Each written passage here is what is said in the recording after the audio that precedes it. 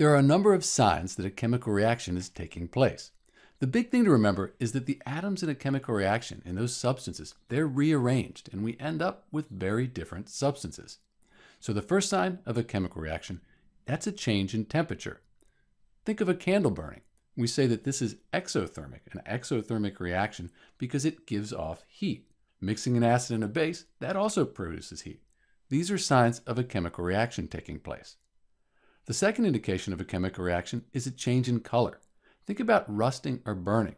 The changes in color, they take place because the products of the chemical reaction, the things that are made, are very different from what we started with, the reactants.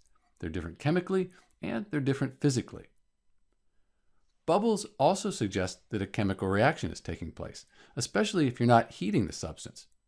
Be careful because boiling, that's not a chemical reaction, even though there are bubbles. It's still water before, during, and after boiling. The formation of a precipitate is usually evidence of a chemical reaction. This happens when you mix two liquids together and a solid forms, and that solid, it falls to the bottom of the test tube.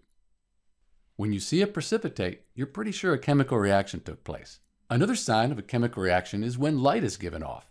This happens frequently when we burn things, combustion.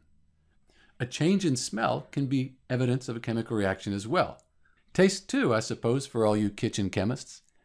A final important piece of evidence that a chemical reaction has occurred is that the change is difficult to reverse. Changing ashes back to paper, that's very difficult. Changing rust back to iron, again, that's pretty difficult.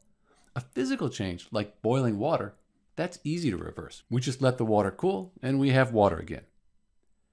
Again, a big idea here is that we've created a new substance. The atoms have been rearranged in a chemical reaction and we have new things. They have new chemical properties and new physical properties. This is Dr. B with 6 or 7 signs of a chemical reaction, and thanks for watching.